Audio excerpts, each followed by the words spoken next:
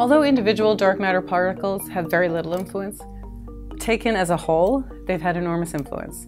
Now what we know is that most of the dark matter surrounds galaxies in enormous, roughly spherical halos. However, there's maybe a possibility, and this is something that I researched with my collaborators, that there was also a small fraction of the dark matter that has interactions.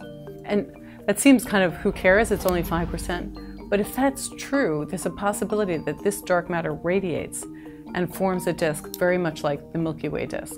So if you think about it, in our galaxy we have this enormous dark matter halo, but then we have a disk of the Milky Way.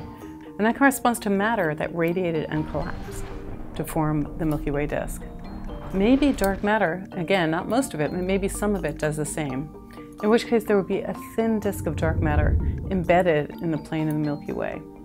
Now, what does this have to do with extinctions? Well, here's an interesting possibility.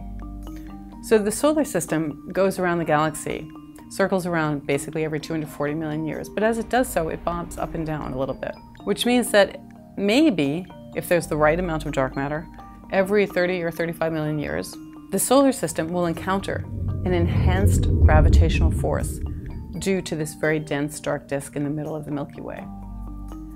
If that's the case, it could have some interesting consequences. Because in addition to the stuff we know about the solar system, the planets, and even the asteroids, really very far out, maybe 50,000 times further away than the Earth is from the Sun, there's something called the OORT cloud.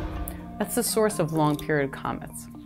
So you have these very weakly bound comets at the edge of our solar system. But then if they encounter the gravitational force of a dark disk, they could get dislodged.